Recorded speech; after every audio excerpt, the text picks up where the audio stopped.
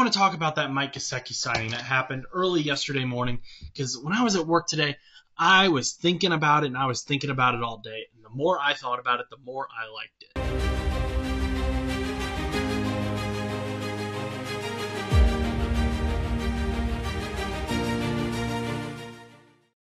What's up, everyone? It is Josh here from No Butts About It, and I got the Joe Knows tank on today because Joe knows everything's going to be okay in free agency. We're going to be all right. Bengals are making some moves. They're making some moves as I film this video. But I'll make a video about the moves they're making right now, and I've got a few others lined up in the queue here. But first, I want to talk about that Mike Gesicki signing that happened early yesterday morning, because when I was at work today, I was thinking about it, and I was thinking about it all day. And the more I thought about it, the more I liked it. The reason I love this signing is because I think this is the perfect pairing with Drew Sample, who the Bengals just extended for 3 years. And I know there are some Bengals fans out there who hate Drew Sample for some reason, but I'm telling you, this move makes sense when you consider what both of these guys bring to the table. Mike Gesicki was a 2018 rookie drafted in the second round by the Miami Dolphins, where he played with for most of his career before reaching free agency season before last, and he was a huge topic. He had been good in Miami, and a lot of teams wanted him. Bengals fans wanted him. He ended up signing with New England, a $4.5 million deal. In New England, he only had 244 yards and 2 touchdowns. He averaged 8.4 yards per catch. Not great numbers, but let's consider some things here. He was getting the ball thrown to him by Mac Jones and Bailey Zappi, depending on the game. He also was splitting snap counts with Hunter Henry, who was much heavily the favored tight end in that offense. Mac Jones preferred him. Bailey Zappi preferred him as well. So I don't think that this was a great situation for Mike Gesicki to begin with. We've seen him put up 700-yard games when he was in Miami with Tua and Ryan Fitzpatrick and that whole thing. But I think we can get back to those 700 numbers with Mike Gesicki catching the ball from Joe Burrow. The reason I think that this is such a good signing is because one of the chief complaints Bengals fans have with Drew Sample is that he can't catch the ball. He sucks. He can't catch the ball. Why is he on the team? Why are we extending this guy? I'll tell you why they're extending him. He is one of the best blocking tight ends in the NFL. And blocking is something that tight ends don't get credit for enough anymore in today's NFL. Everyone wants their tight end to be like Travis Kelce, and that's simply not what the position is meant to be. Even this last season, Drew Sample was one of the better tight ends. I think through week 9, he was still PFF's #1 ranked pass blocking tight end. That is phenomenal. Let's keep that up.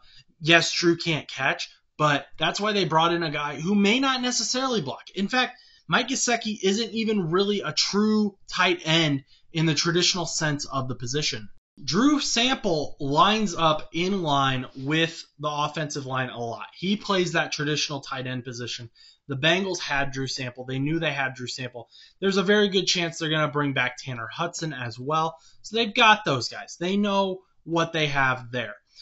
With Mike Gesicki, and this is credit to Joe Goodberry, he had already put this information out there. He'd gone back and figured out how many snaps he took from each position.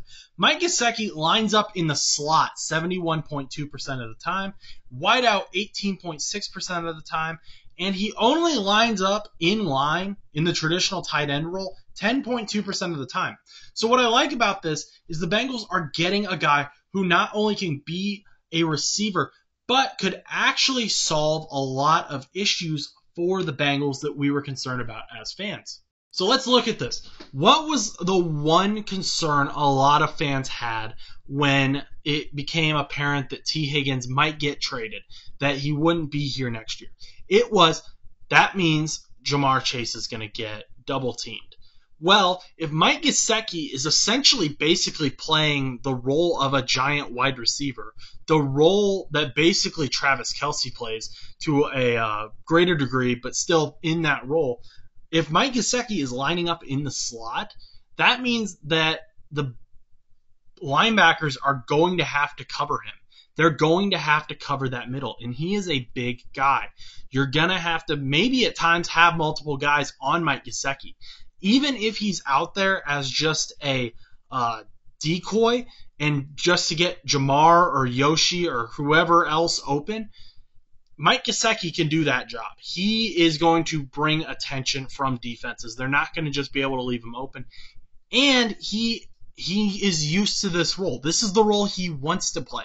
If, for whatever reason, the pass rush gets through that offensive line that the Bengals are going to be building, that big fence, then Joe can just check the ball down to him. And he's a big guy. He'll catch it, and he might get some good yards after catch with it as well. He is used to that role. He's not like Drew Sample, who is meant to be a pure blocking tight end. Furthermore, this frees Drew Sample up a little bit as well. This allows Drew Sample to kind of relax. We can do some more personnel changes as well, run a bit different offense. Drew Sample only has to be in on blocking. He doesn't have to go out for these passes anymore because we can just put Mike Gesicki in. They might put Drew out there as a decoy because if you're just switching out Mike Gesicki and Drew Sample every time, it's going to become very obvious whether you're going to pass or you're going to need blockers. But this opens up the playbook a lot, in my opinion, and the Bengals will be able to use the strengths of both of these tight ends that they have now signed. And this deal is great. 1 year, $3.5 million. The Patriots paid $4.5 million when we wanted him last season. So basically the Bengals waited a season. Joe Burrow got hurt anyway, so we weren't really likely to do anything anyway.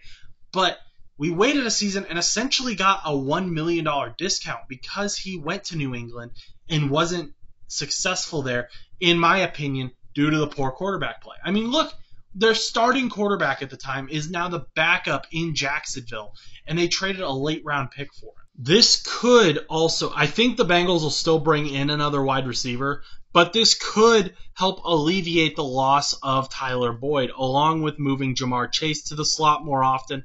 Tyler Boyd was a great slot receiver that the Bengals offense had. They lost him. Well, he hasn't signed anywhere else yet.